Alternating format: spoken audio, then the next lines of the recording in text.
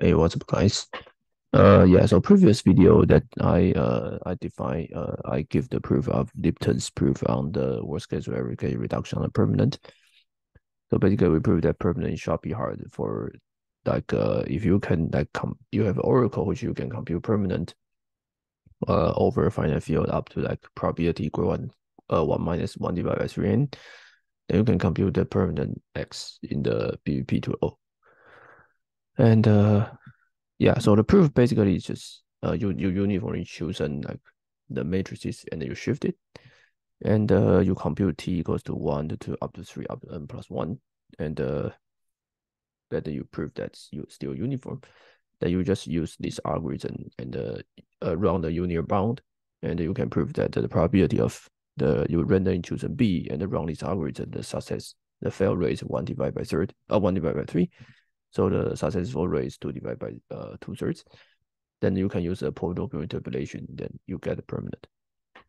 Okay, so if you haven't seen the previous video, that you can check out. So in this video, I will use more like sophisticated tool and to tell you why this probability can go up to like 3 divided by 4 plus 1 over poly n. Okay, okay, so now let's dive into the proof. Okay. Uh okay, so now what we are doing is the following. So this is like more general version, or is like more fine version.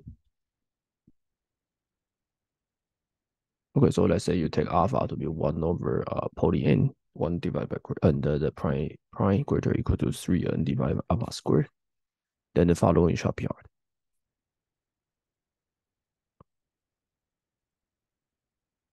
Okay, so what shall be hard? So let's given a uniform random matrices, given a random uniform random matrices, and the outputs permanent m mappy. Oh, sorry, I'll put the sorry, I'm stupid. I'll put a permanent with probability prob probability. Sorry, I'm stupid. Probability at least alpha over m. Okay, so this is like a most sophisticated version, but in this video, that I proved the following. So I proved the weaker version, but still stronger than the previous results. The probability of n equals to permanent m is greater or equal to 3 divided by 4 plus 1 over poly n. Okay, so notice that the previous results that I use is the previous results that I prove is the 1 divided by 1 minus 1 divided by 3n. Okay, so this one is like weaker than this one. Okay, and you can easily check that if you do this using the same proof on this one, that you will definitely fail. Okay. Uh, okay. So the idea that what one can do is that in the previous that we use t from 1 to n plus 1, but in this video but actually you can use, right, because their p is very large, right? P is very large. So actually you can use t equals to 1 to 3 up to like p minus 1. Okay, so now you have more points. Since you have more points, then you can do like much more weaker polynomial interpolation. Okay, so let's do the trick. So trick is the same thing, right? So given x, right, I compute x plus ty, and I define q of t to be the permanent of x of t. Okay, so we choose y uniform random. Okay, so we choose y uniform random n by n matrices in prime field, and I define x plus ty, and I imagine that q of t is permanent of x of t. Okay, then we know that q of 0 is just permanent of x. Okay, and then we compute, so we can compute that the x of 0, let's say, sorry, I'm stupid. Okay, so now we have this. Okay, and the theorem tells us that the probability of O of xt equals to Q of t, like for t is non-zero. So for every t is non-zero, the probability draw over this one, draw over x of t, right? This probability is greater or equal to 3 divided by 4 plus delta. Okay.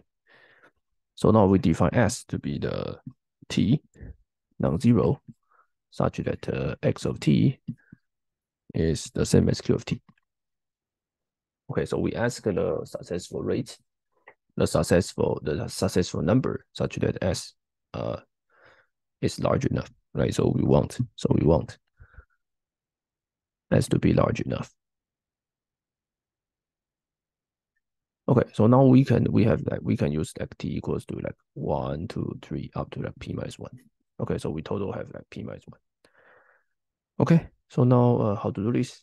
Okay, so the tool is the so-called reverse Markov inequality.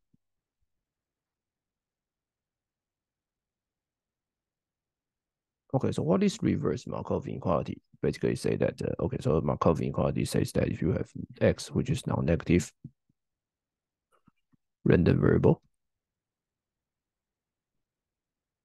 then the probability of x greater than a is less or equal to exponential x divided by a.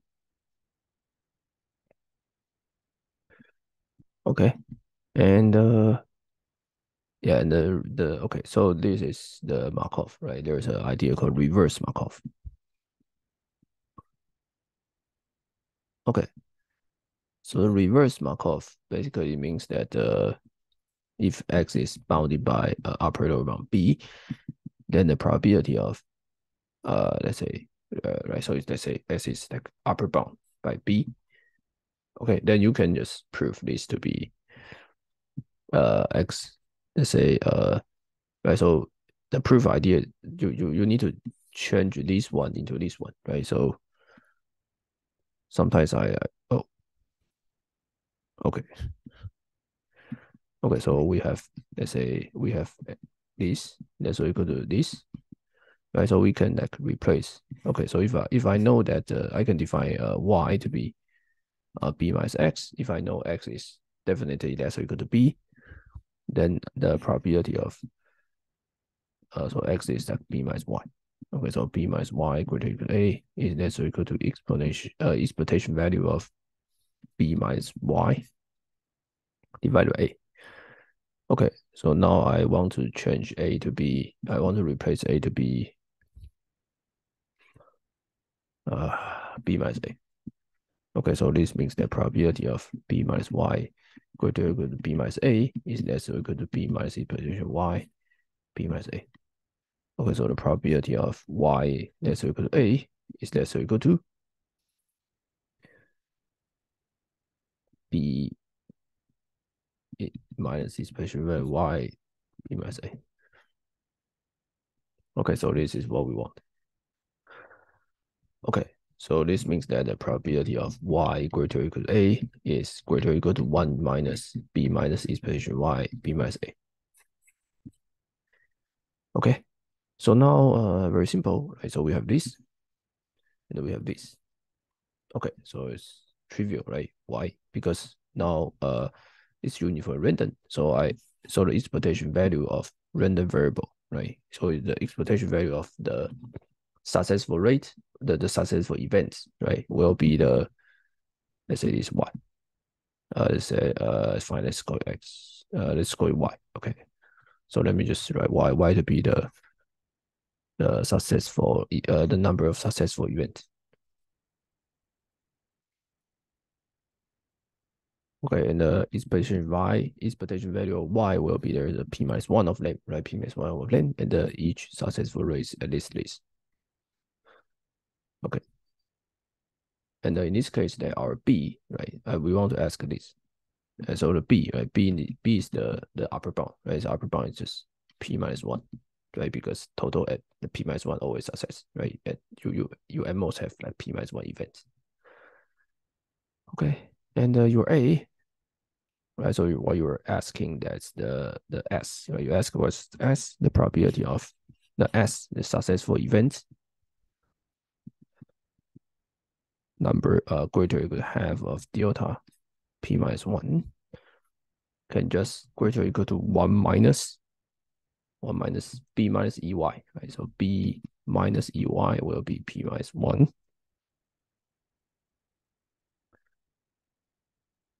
Okay. Divided by the b minus a. So a is here. Okay, so you get p minus 1, half of this. Okay, so you get 1 minus 1 divided by 4 divided minus delta divided by half minus delta greater or equal to half plus delta. Okay, so your probability of S will success half plus 1 over polynomial n. Okay, so one can just use the BBP error amplification method. So we only need to round O of 1 divided by delta square times. So we have, let's say S can like the probability of S greater or equal to half plus delta p minus 1 can, let's say, go up to like 2/3. Okay, so it'll be some constant. Okay, so the answer is that so the final results, the final thing I want to say is that this works. Okay, the reason is that why this will tell you the results, right? Because there's an idea called Berlekamp. This algorithm. Okay, so this is also called arrow polynomial interpolation.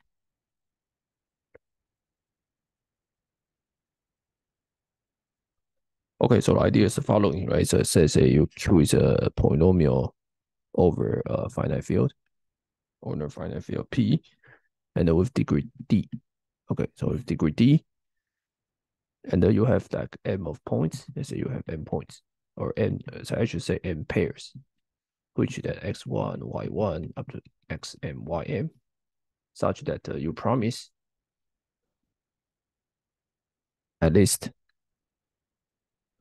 m plus d divided by 2 are correct.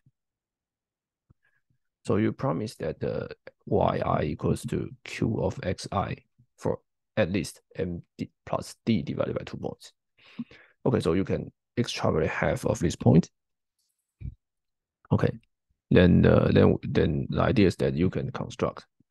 So you can use this algorithm, you can construct q easily. Okay, so that means that I can run this algorithm by O, the 1 divided by delta square times, then I get this. So I will have the, then I can use this algorithm, right? Because I already have that. I can just use the arrow polynomial interpolation, and I can still solve this permanent with high probabilities. Okay. By the way, this algorithm is deterministic, right? So you have like determine, you can always find such polynomials. Okay, so this sophisticated proof will downgrade this proof, or down the probability like up to 3 divided by 4. Okay, so see you guys next videos.